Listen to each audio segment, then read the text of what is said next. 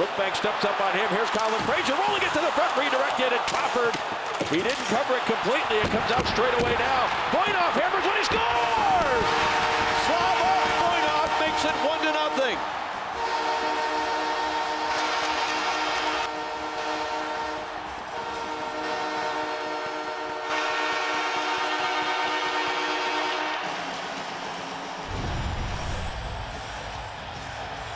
Sheldon Brookbank steps up at the blue line and gets caught, and because of that, nobody fills in quickly enough, and it's pandemonium inside the Chicago zone.